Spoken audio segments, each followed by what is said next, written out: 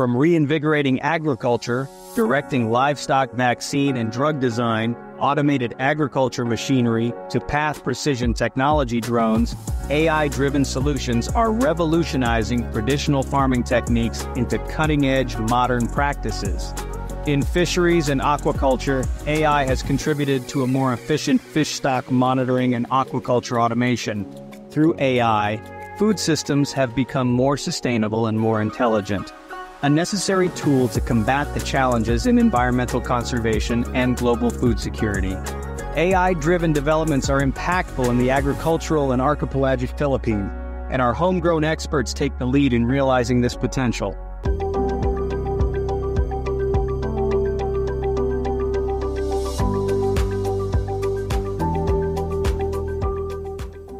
Okay, so the task that PROS assigned me today is about automation on machines for agriculture. So I called it Transforming Agriculture Machineries with AI and Robotics. So the big question here is that how can AI and robotics help our agricultural industries? So what is the role of AI and robotics in agriculture? As you all know, we in the Philippines have been practicing AI and robotics for more than 3 decades. We started AI and robotics since early 90s, okay? And as technologies evolve, we reached to a 4th industrial revolutions now. But prior to that, it was really the key of the economy of the country to really adapt and absorb these technologies. So in this 4th industrial revolution, the major role of AI and robotics is really highlighted for the growth of the country and the world itself. So because of that, I am preparing a talk about AI and robotics, which is tools in developing high-value food products. Okay, this is the key to our agriculture, which the problem is to create high-value products out of this agricultural industry. And then the second one is unmanned aerial vehicle in agriculture. A while ago, we see the presentation on drones, and I'm going to show to you real applications. We use drones already for the agriculture. And then, of course, the smart aquaculture. Okay? So, in this, I'm going to show to you how can AI help improve the aquaculture industries. Okay? Okay. So, what I'm going to show to you, because I mentioned we are doing this 3 decades ago, some of the video that I'm going to show to you are the research and product we developed 2 decades ago with my students at Salle University. Now, one of the, we're talking of high-value products. So, coconut has lots of product. And one product is the cocoa sugar. And this is very good for export. This is very good for people who have diabetes because it has low glycemic index. So the challenge is how to produce cocoa sugar in a way, in a more efficient way. So let me show to you the process. This is the manual process. It is very crude. You have to cook the cocoa sap or the tuba in Cebuano. By the way, I'm a Cebuano also. So I'm fan of the tuba. We automate this process. So we make a robot arm to do the steering of that. So we automate the process. Anyway, it will take so much time. So let's move on. So this is now the actual product that we developed. It is an integrated system wherein it has a pugon to cook the sugar, the sap, and it has a robot arm to steer the sap. And we have a heating process also because the end part of that is still wet. So we use the energy from the pugon for the heating process. So that's the project we developed, funded by USAID STRIDE. And we partnered this one with cooperatives in Ragay. And that is very important because there is already a stakeholders. There is already a client. So these are the cooperatives. These are the farmers in Ragay when we donate that product. Okay?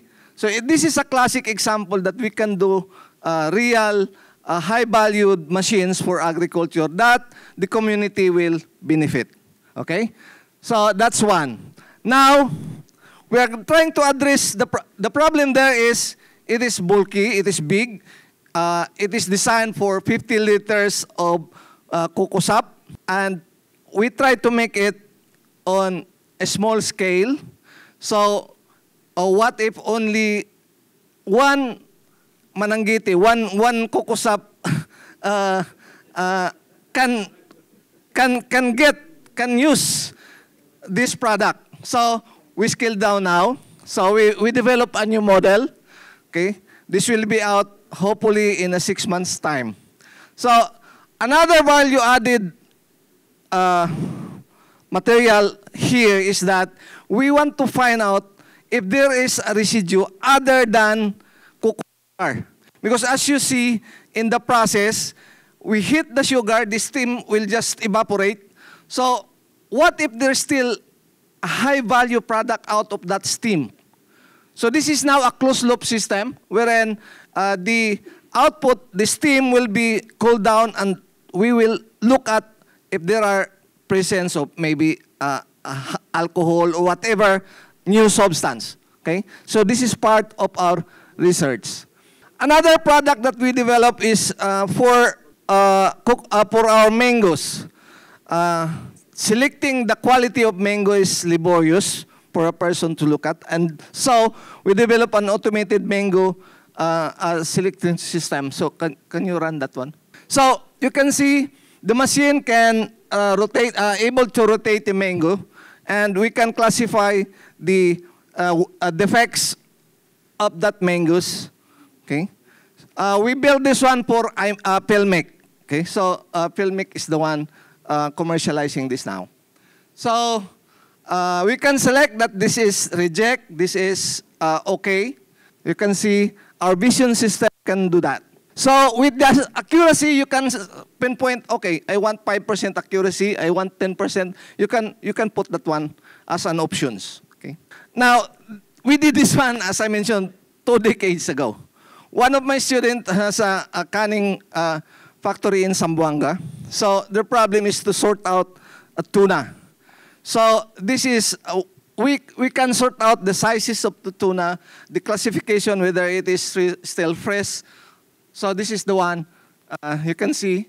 That's a robot that water plants indoor based on the pots. So in aquaculture, one of the big problem is giving food to the fish. Okay, the feeds. Okay, that costs a lot.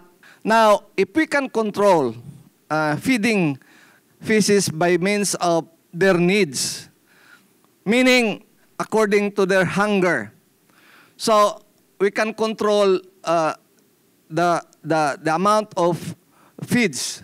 So this is the idea here. Note that if we overfeed that one, it will pollute the water because of so much presence of feeds.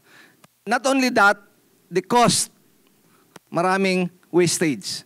So if we are going to underfeed also, it will deteriorate the growth. You cannot get the optimum growth of the fish.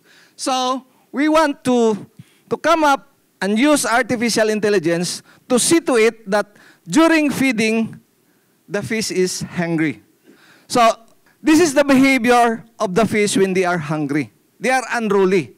So from that idea, we know now that, okay, the behavior of this animal, of this fish, is hunger, so we can give food. So this is now, the behavior when the fish is full. Okay? So you don't need to give food to them. So in that way, we are assured that all the food you put to the water was consumed by the fish and no wastage. Okay? And this is the idea of this fish feeding machine. So we can give analysis statistics, what happened. Now, this is the fish feeding machine. So you can see the fish around below. So they are unruly, so that fish feeding machine will dispose the feeds. Okay? So magbibigay siya ng pagkain sa isda. And then, when time comes that the fish is already full, hindi na niya bibigyan yon. So the idea here is the integration of robotics and EI. You have an EI that will determine the behavior of the fish, and you have now a robot system that will activate feeding of the fish. So there must be really a work in progress between EI and robotics. So can I proceed this one with the drones? We call it unmanned aerial vehicle. This is a classic application of how drone can be used to monitor large farms. As mentioned a while ago, you can select the path of the drone to survey the farm. So we can use this path like parallel path, moving, and so on. From that path, you get video, you get pictures. So you have to analyze that. Now, our partner in Batangas, by the way, we're working this one with large farm in Batangas. We want to show to, we want to study what is the motions, what is the works of their workers. We want to evaluate, are their workers are really doing, tilling the farm. And so it can monitor that, okay, the farmers are really tilling the farm, or the farmers are just walking down. That's classic example for the owner to know what is going on in his farm. And it can be connected to his cell phone. And not only that, it can monitor the growth of the farm. Okay, so like this, for example, performance based on that, okay? So you can see there, those workers are standing, but you have to analyze, are they standing just for working, or just standing just for talking? So you can see their motions. You can see their behavior. Are they sitting down, working? So that's a classic thing that EI can do. You can see now the vegetation also. You can see the sample result of leaf segmentation. You can see now the images, okay, the health, okay, the weed. So you can distinguish the plants and the weeds. So in this case, you have now an idea, oy, hindi nagtrabaho yung mga workers ko kasi maraming weeds. Okay? So, oy, kailangan ko nang mag-spray. So one thing I should emphasize here, for EI and robotics, for agricultural applications, our researchers should learn these sensors. Our researchers should learn computer vision, computational intelligence, that's the algorithm, and of course, the Internet of Things, okay? Because you have to do this in parallel. Now, for some issues and concern, I have here some things to look at for us, okay? Now, in blue economy, satellite or remote sensing or drones or internet can support aquaculture and blue economy. Also, in space technology, applications agriculture, satellite imagery is very important, and so on. So, this is really, I want to recommend as a general policy. We have to introduce and strengthen the internet connections in our rural and agricultural areas. Why? When we implement, for example, farm to product, farm to table, okay, we want to know what is the status of the productions in the farm. So our farmers supposed to be should relay to us their status. At the same time, we can give them information, okay, this is the cost, this is the way we can buy. We call it farm to table. But unfortunately, there are no internets in the farm. So we cannot get direct information from our farmers. So this is very important. Production output based on client demands, both foreign and local. Accurate forecasting of crop production based on data-driven through environment, condition, user demand, land preparation, and economic returns. And also, farmers are aware and in a position to demand reasonable prices of their products if they are kept with this information. Number 2, educate and capacitate local farmers in using new technologies. Okay? Dapat matuto ang mga farmers natin how to use this AI. Okay? Kasi unknowingly, ginagamit nila yan pero hindi nila alam. For example, Dadios smartphone. May AI na doon. Okay? But it is not clear to them how to use it. Okay? So, how to use drones, cell phones, and other sensors to gather information related to the farm activities. This is very important. Introduce the concept of Internet of Things. And agricultural technicians and rural should be well trained also. We have technicians, agricultural technicians, so they must know also this technology so that they can impart that one to our farmers. So there must be a reliable expert to interact with our farmers. Okay? And also the cooperative policies need to be revisited. Based on our regional forums, on NAST Scientific Forum, we interviewed the farmers, we interviewed cooperatives, and they have problems. Strategy in giving grants and incentives should be reviewed thoroughly as to effectiveness. There must be a proper audit on this. Encourage them to acquire highly specialized equipment like drones and other high-technology communication systems. So those drones can be can be given to the cooperatives so that it's easier for farmers to access. Encourage them to do R&D and connect and collaborate with higher education institutions. Those cooperatives in the farms has the problem. So if we can connect them, our universities can connect them, immediately we can address those problems. So those research can be done. Allow them to access data from Philippine Space Agency for free. We have satellite or whatever, so it's easier for them if that is free. Together with the researchers. This is the major problem because they said about cost of tilling their lands. Okay, we have already, we can use tractors to till the lands, but still they have to pay a lot. They're going to pay 5,000 pesos per hectare to plow the land. Now, you ask people to pay this much, sabihin na karabaw na lang gamitin ko. Ayoko na lang gumamit ng traktora. Okay? So, it must be good to address these issues. Maybe Department of Agriculture can make it a profit sharing, for example. Okay?